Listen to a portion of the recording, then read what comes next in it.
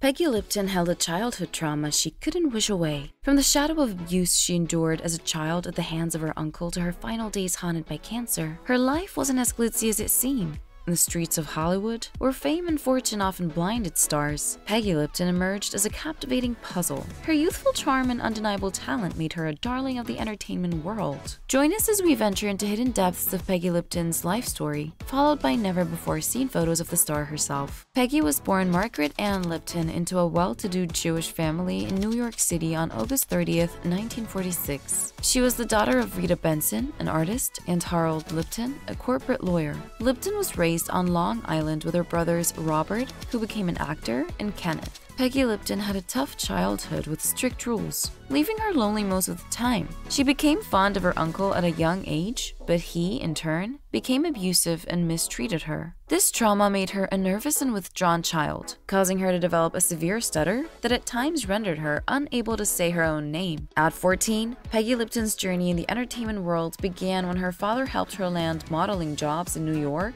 and her mom encouraged her to take acting lessons. At just 15 years old, she became a model at the Ford Agency in New York and had a successful start to her career. At the age of 18, young Peggy began using drugs to alleviate her depression. In 1964, her family relocated to Los Angeles, where she was introduced and started exploring meditation and yoga. Peggy went on to sign a contract with Universal Pictures, and her television debut came at the age of 19 in the NBC sitcom The John Forsey Show. Over the next few years, she would appear in episodes of various popular shows of the 60s like Bewitched, The Virginian, The Invaders, The Road West, The Alfred Hitchcock Hour, and she also had a role in Disney's Mosby's Marauders in 1967, where she co-starred alongside a young Kurt Russell. However, Peggy Lipton is best known for her role in The Mod Squad, where she played one of a trio of undercover hippie cops in Los Angeles. She portrayed Julie Barnes, a character described as a canary with a broken wing. This role earned her 4 Emmy Award nominations and 4 Golden Globe Award nominations, and in 1971, she won a Golden Globe Award for Best TV Actress in a Drama. Her look in the show, with her thin frame, long straight ash blonde hair, and stylish outfits, including miniskirts and bell-bottoms, made her a fashion icon and a symbol of the hip culture of her era. Peggy Lipton also tried her hand at singing, and 3 of her singles even made it onto the Billboard charts.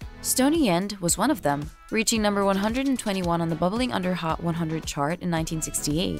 Another hit was Lou in 1970, and both of these songs were written by Laura Nyro. Her album titled Peggy Lipton was released in 1968 under Ode Records. In addition to her singing career, Peggy Lipton and Quincy Jones collaborated with Alan and Marlon Bergman to co-write the hit song LA Is My Lady for Frank Sinatra in 1984. During the height of her musical success, Peggy Lipton briefly dated Paul McCartney. She also had a stint with other notable figures like Terence Stamp, the British actor known for his roles in films like The Collector and Superman during the late 1960s, and Elvis Presley, the king of rock and roll with whom the details of the relationship remain private. After 5 years on Mob Squad, during which she and her co-stars were constantly occupied, the weight of fame consumed Peggy. While fame brought excitement, there was a downside. Peggy felt burnt out and became increasingly uncomfortable with the attention from the media, leading to her withdrawal and her growing more insecure as time passed. In 1969, Peggy met musician and producer Quincy Jones on a friend's boat in the Bahamas.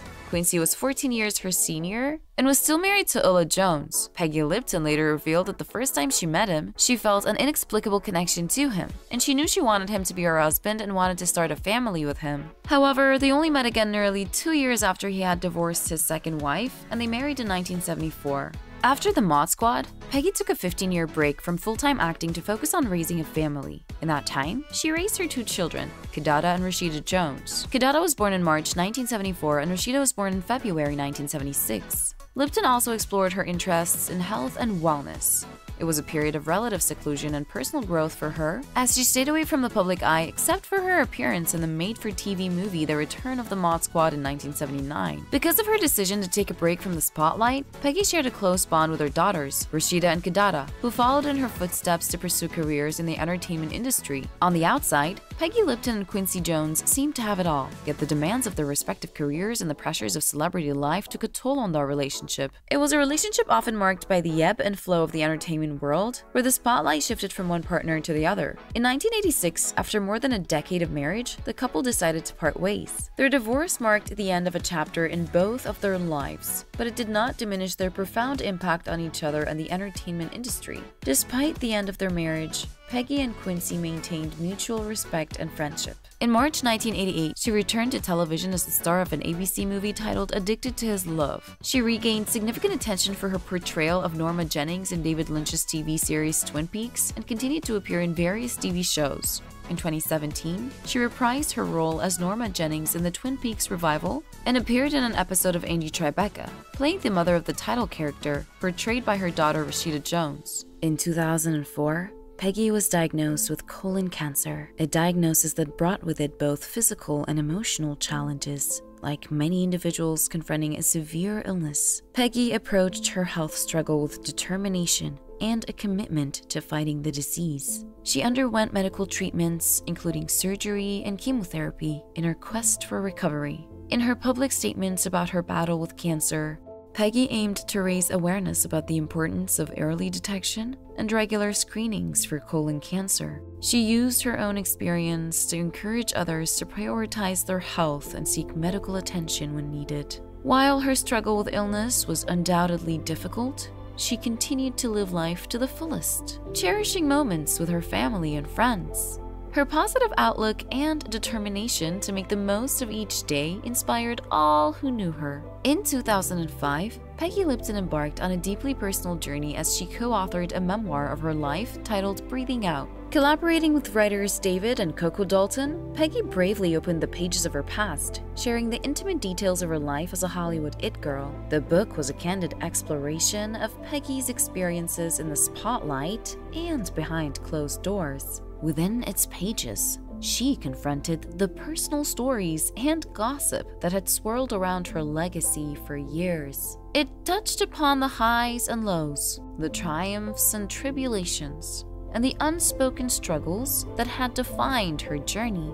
On May 11, 2019, Peggy Lipton bid farewell to the world she had graced with her talent and charisma. Her death at 72 was a moment of profound sadness for her family, friends, and fans. In the wake of her passing, tributes poured in from across the entertainment industry, celebrating her contributions to film, television, and music. Peggy Lipton was laid to rest in a private ceremony surrounded by the love of her family. While the exact details of her burial remain private, her legacy endures in the hearts and memories of those who cherished her work and admired her for the authenticity and grace she brought to her art and life. Today, the legacy of Peggy lives on not just in her iconic roles on screen, but in the courage with which she faced life.